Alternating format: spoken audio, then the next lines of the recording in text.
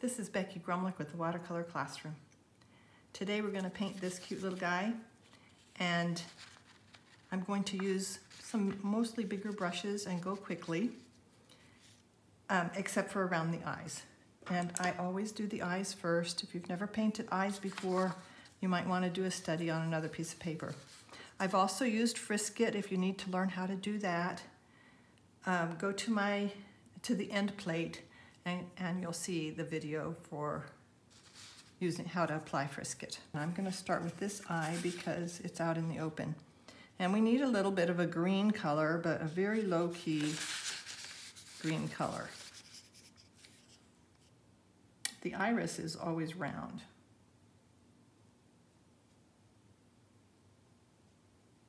And then as that comes out, it gets into a yellower color.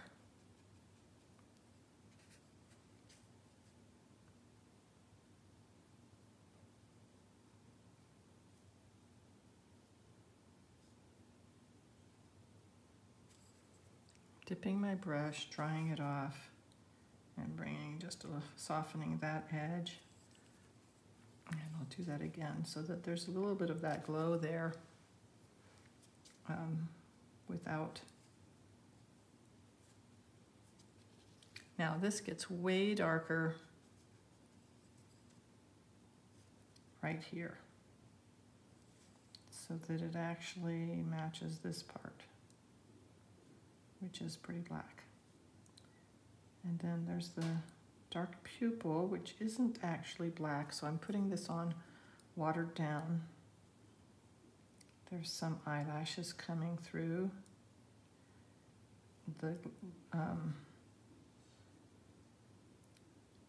sparkle in his eye.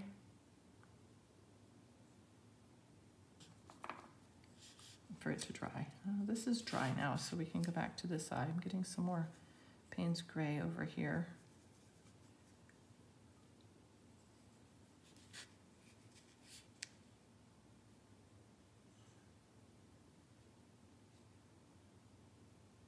And I'm going to get this part of his eye.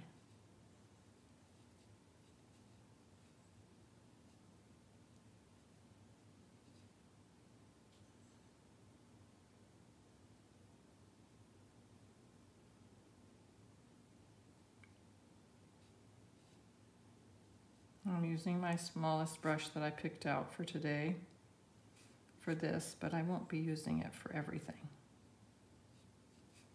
I've just decided to go with some darker eyelashes here.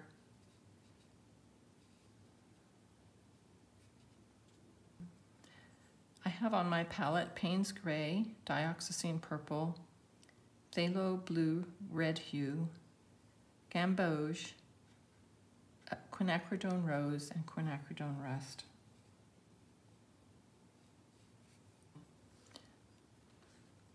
I'm going to keep going on this eye. So up here is some rust. Now you can mix rust with Payne's Gray to make a brown gray, or you can mix it with blue and it makes a gray.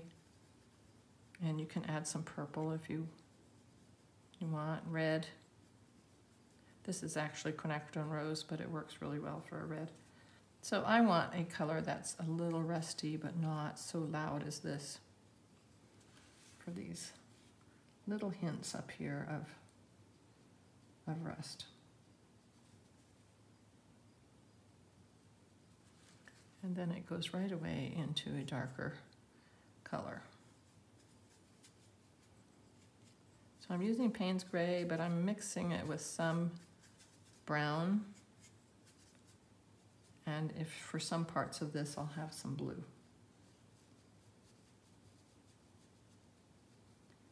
Right in the middle there was a darker spot, and then it lightens as it comes down.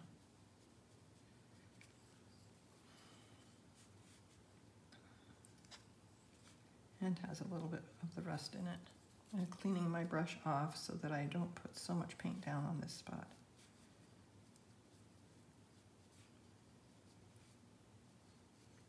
And this comes down right down to the eye right there. Kind of lost that corner of my eye, which is a reference point, so Hope that's right, because I've lost my drawing as well. And those little details matter if you want it to have the personality of the animal or person. I'm going kind of slow for this part. There's some gray there, and then it gets into more of a blue-gray.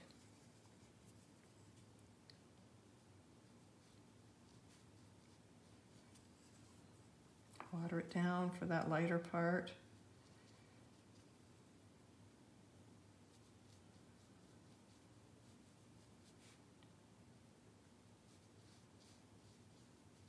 All of this is lighter. I got way less blue than I was hoping.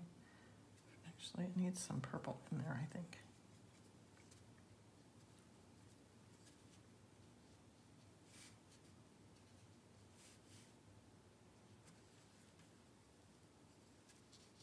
It just gets into these grays all the way up here.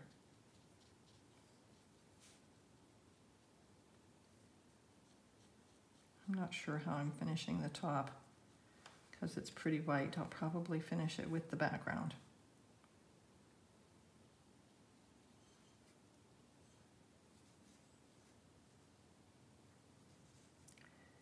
It's more important to have your values right.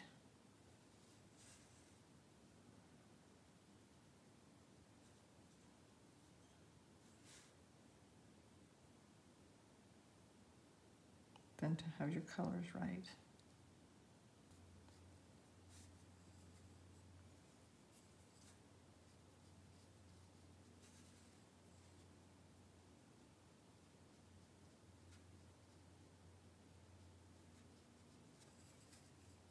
Well, that's quite light down here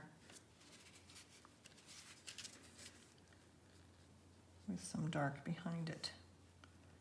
And then it gets darker as it goes over.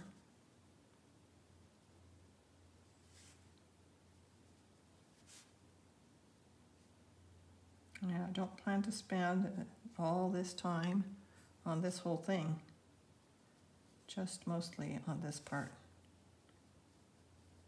The eyes and the mouth, nose, especially for dogs. And now I get into a little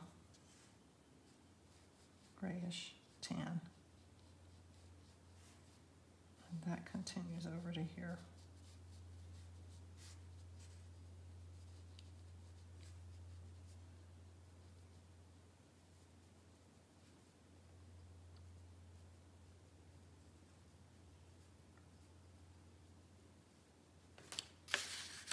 I'm actually going to take this up further.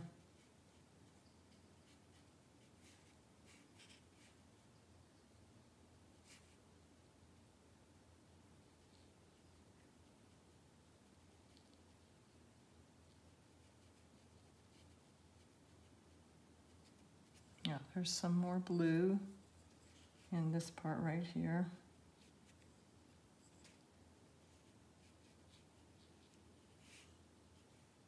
It's pretty dark right at the bottom, and that'll make a difference for the rest. And there's this center line that goes down. I'm just gonna kind of let that run.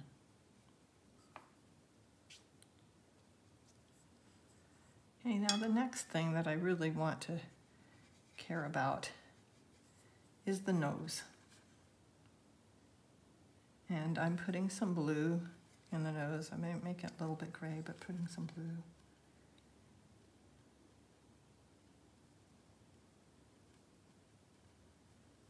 And this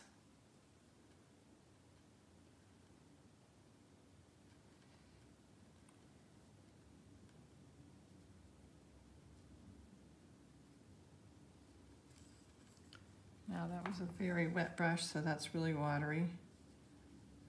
I dried my brush, and now I'm going across with this to bring it out. And it's pretty white at the top.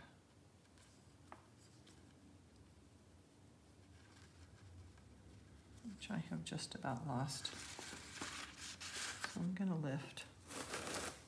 I like lifting with tissue. Again, like I said before, you don't want to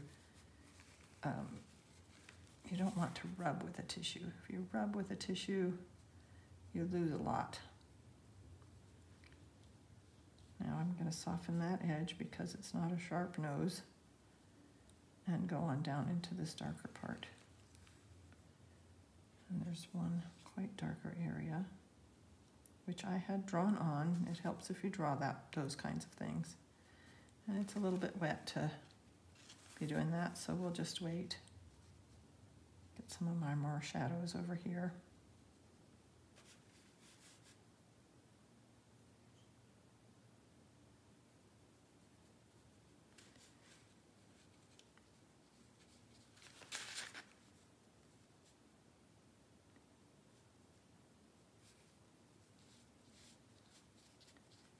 I'm not really trying to get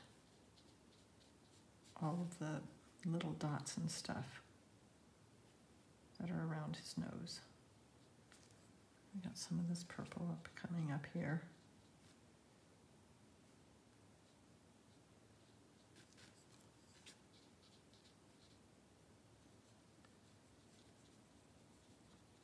He has this center line that goes all the way from up there, all the way into the hairy part.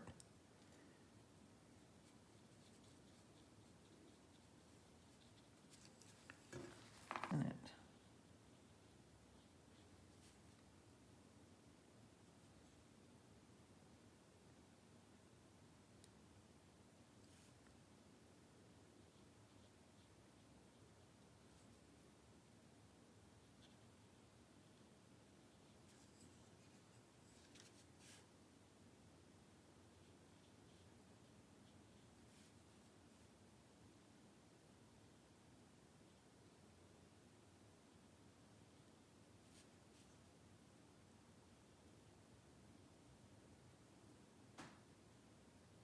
this part, all you can see is a little hook. Well, maybe it's a little C shape.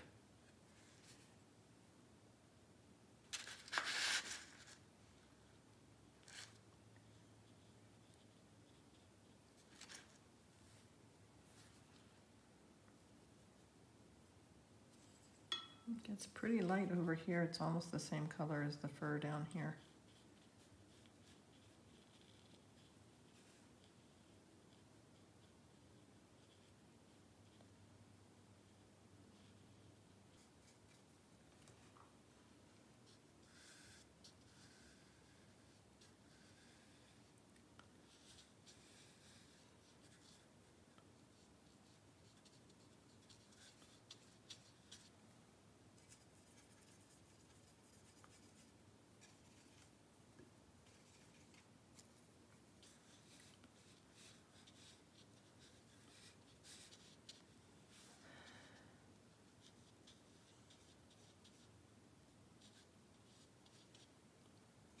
Kind of lost my purple color. I wanted some purple in there.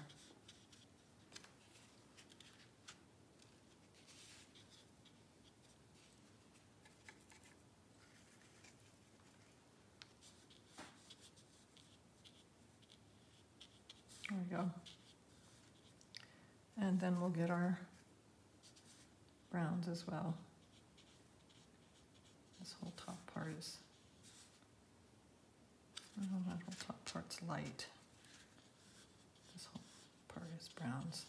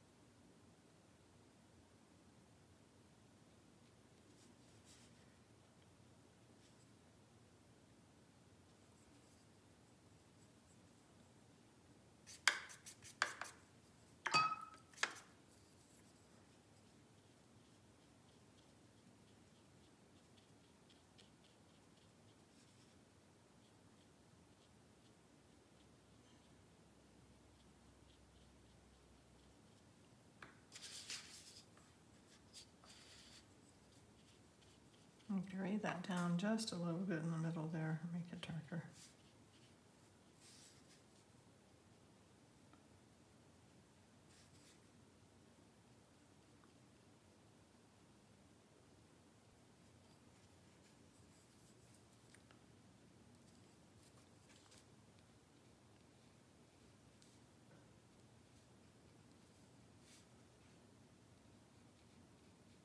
And then from there we get into this really darker area. And you need that. You need that area in order to get the right, for his nose to look 3D. Like I told you, some of my drawing has disappeared. So I'm having to make it up as I go. So you might want to make your pencil lines or tracing lines darker than I did so that they don't get lost.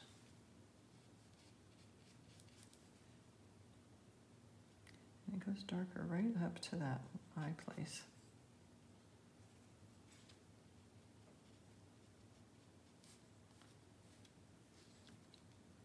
And up here it gets lighter, but it's got texture.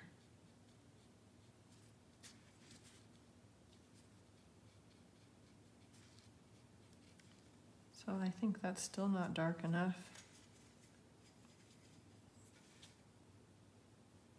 I'm gonna wait as it gets way darker over here by this ear. I do have some frisket there, but I'm gonna make the lines go in just in case. Like there's a shadow from the ear that goes all the way up. That's quite dark. Oops.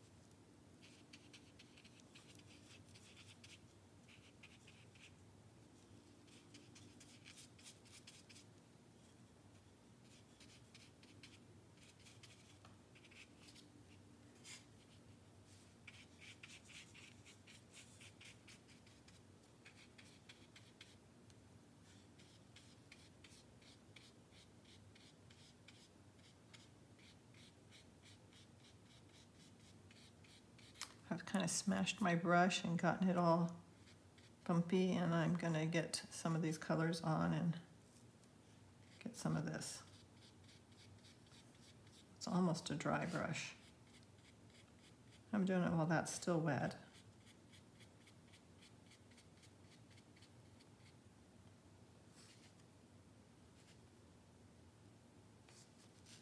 And I want to get some of that up here too.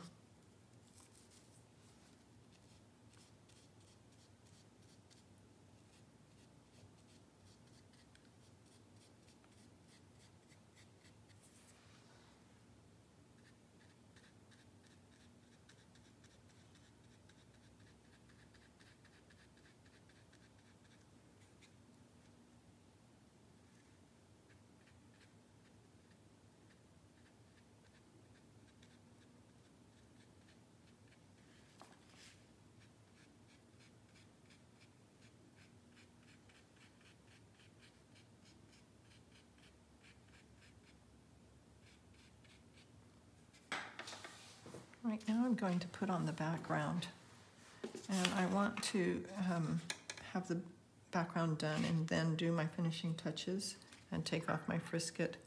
And I would like to do a fairly loose background.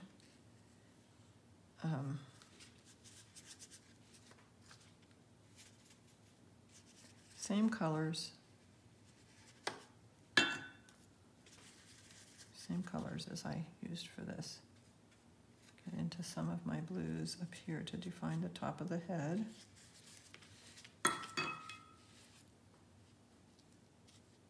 I'll just keep it light for a lot of it. It's time to sit back and go, okay, where does it need color? Well, the top of the ear is also light. And there's some frisket there. So I'm gonna put some more intense dark, getting lighter as I go across here.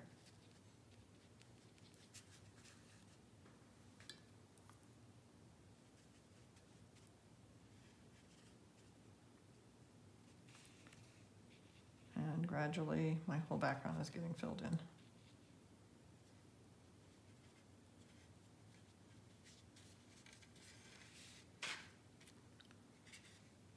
And I can just work this to death. I'm sure you can relate.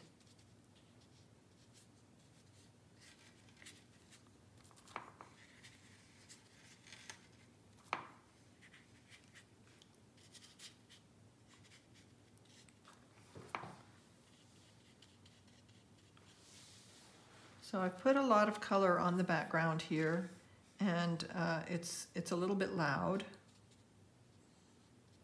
And so I'm going to go in with some darker colors in a few areas that are toning it down. And I'm going to let it run together a little bit more to make it, I want it dark at the head here.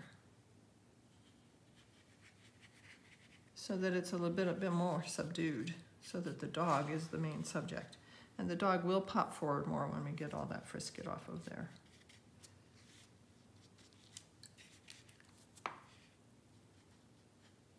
Blur that line.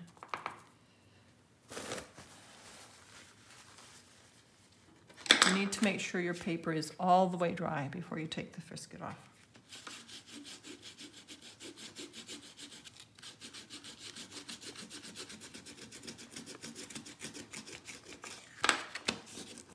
It dries wider than it looks like it's going to dry, some things like that. Now we have some plain tan on this nose. Over here, this just all needs to be agitated.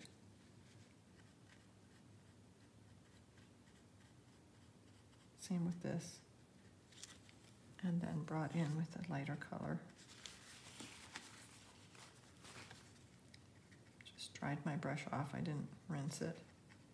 This needs to be made to match in there. And I'll soften this edge as well. This isn't exactly white along here, it's a little bit darker than light. Down here, I'm just agitating too. Something to get rid of that sharp edge along here. So I'm basically going back and forth. I just might need to agitate it a little bit. And get rid of some of that.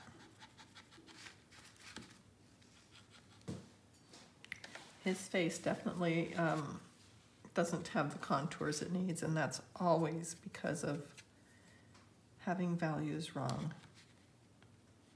Now along here, I'm just going to go back and forth a little bit so that it softens that edge some more. Bring some of this color up in between these hairs. This forms a triangle here, and you need that to get the values right on his face. It already looks better just with that. And of course, we don't want it that sharp.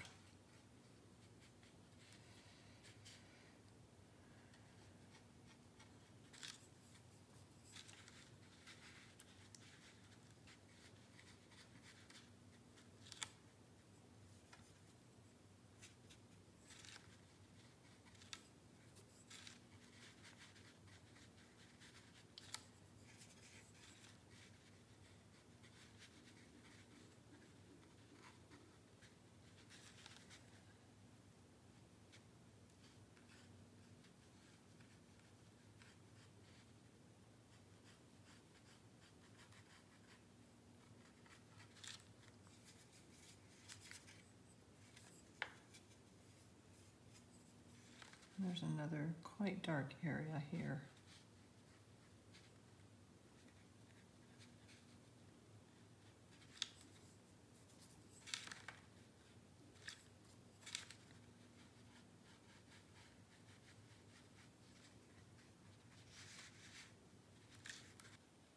Make this really dry so that it's light.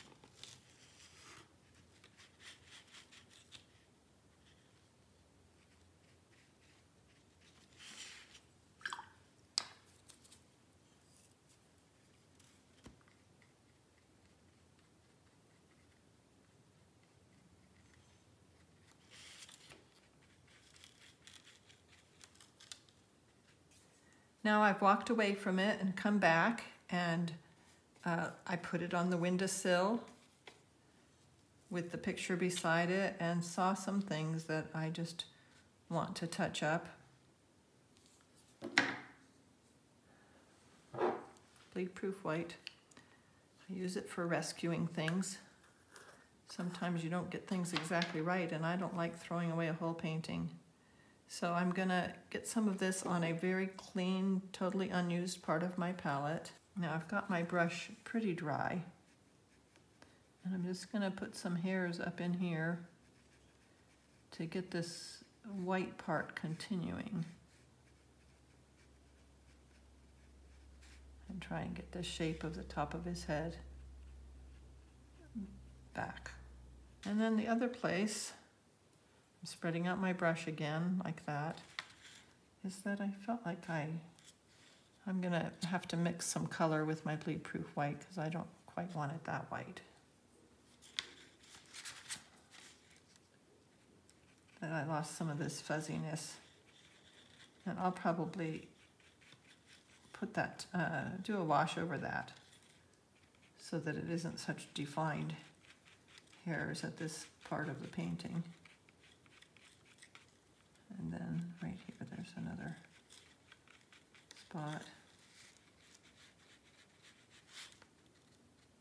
Now this time I'm putting some darker gray with my bleed-proof white so that it's getting some of these different layers of shadows that happened. Okay. Just little spots that showed.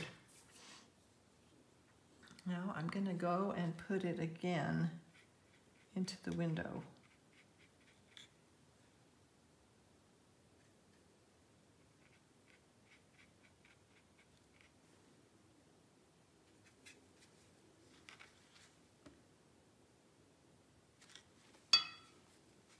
Just going to soften that line a little bit so that it's not so sharp, and then I'll put the little corner of the eye thing in.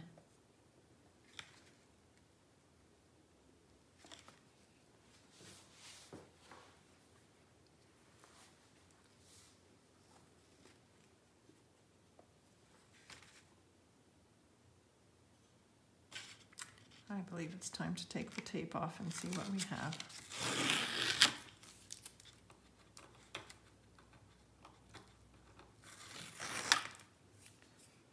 And there we have it. I still will probably do some tweaking, and you always should too. Just put it in a windowsill beside your photo reference, and you'll notice lots of little things just as you are walking by on some other errand. I hope you liked this painting and that you will subscribe to my channel and hit the like button, and please send me a note. I'd love to hear from you. Happy painting.